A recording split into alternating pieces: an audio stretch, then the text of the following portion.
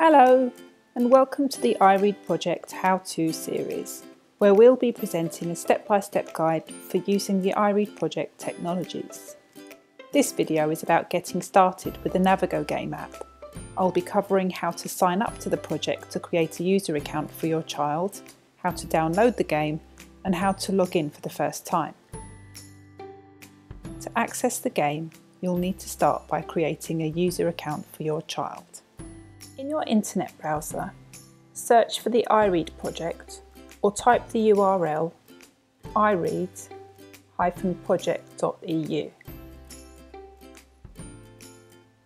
From the home page, scroll down to find the link to sign up your child for the Navigo game, and you'll be directed to the Navigo game portal where you can create an account, download the game, and carry out a few other functions like seeing how your child is getting on.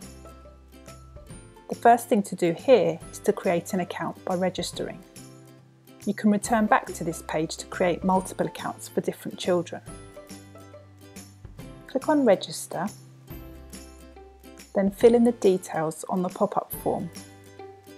The next step is to download the Navigo game from the Google Play Store on your tablet. We recommend that the Navigo game is downloaded and played on an Android tablet with an 8-inch screen or greater so that the words and sentences are big enough to be readable.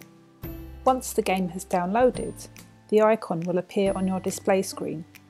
Click on the gem icon to open the app. With your child, enter their username and password that you created earlier, and away you go.